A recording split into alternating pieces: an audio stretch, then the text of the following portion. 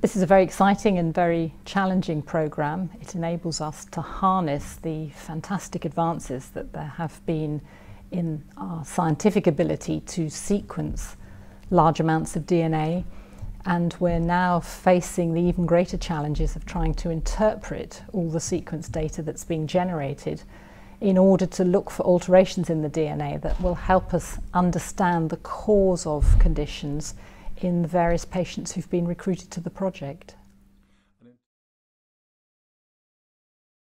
Our process for consenting patients has been evolving over the last couple of years and is constantly changing, and it's very helpful to have feedback from patients to find out how did they find it. What did it feel like when they were first approached and offered recruitment to the project? Did they feel that they had easy access to the sort of information that they needed in order to make a decision? Did they have plenty of opportunities to ask questions afterwards? And have we managed their expectations in a realistic way so that they understand why it might be a very long time before they get any results?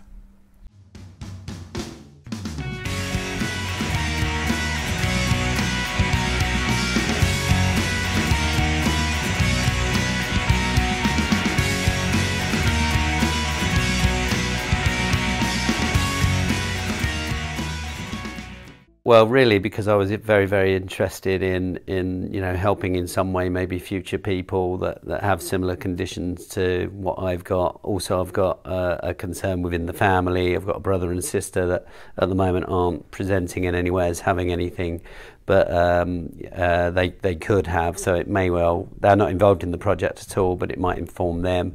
And we've all got children. I've got a daughter, so I think for future generations as well, not just within my family, but perhaps other people's families that have similar conditions.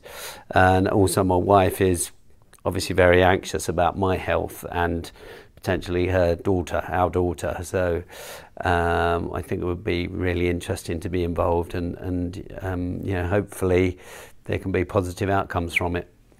The benefit to others, the benefit to myself, and helping to be more clear in treatments that may be available to me further down the line for anything that may be detected or diagnosed. And I'm also curious about the project. I've been aware of genome testing for quite some time, but I've never really looked into it. So when it came up as an option, I was quite, as I say, curiosity and inquisitiveness. So I had a sister who was diagnosed with cancer, and the diagnosis came late, and it was too late to treat her. So that's a sort of a lesson for me that it's better to know than not to know. I joined the programme because my son, who's 12 years old, has a number of health issues that really have not been resolved. And following a number of tests, I was invited to join the project, and I'm certainly very interested to know whether there is any genetic connection, really. And I think generally I'm just interested in the scope of the project. Well, wouldn't it be lovely to find some results that make a difference in the long run, where we can predict and avoid sicknesses and illnesses?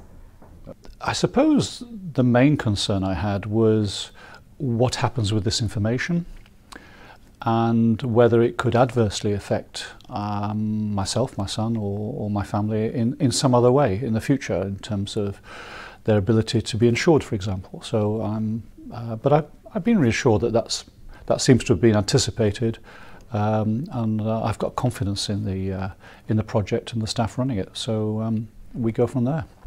The concerns were to remain anonymous. Apart from that, no concerns whatsoever. I find it an exciting project to be involved with, and I just think we had to put our trust in the personnel involved to make sure that we do remain anonymous. What I found was really, really reassuring to just be around a table, meeting other people that are involved in the project, and hearing a little bit about their stories. I mean, nobody really revealed too much, but people did go into a little bit of detail about what their experiences have been and what their concerns are, and it's quite nice to hear other people's concerns, and in a way feel like that most of us have similar concerns, and there's reassurance in realising that there are other people feeling similarly about the different issues that you might get when you're involved, or when you've got a medical condition that no one can really explain. It was interesting to meet the other patients and to hear why they're there here, and people have come for a number of different reasons, and I think that's really interesting. And I think what I also learnt today was just how huge this is, and its potential, hopefully, to improve people's lives. So I'm happy to be part of it.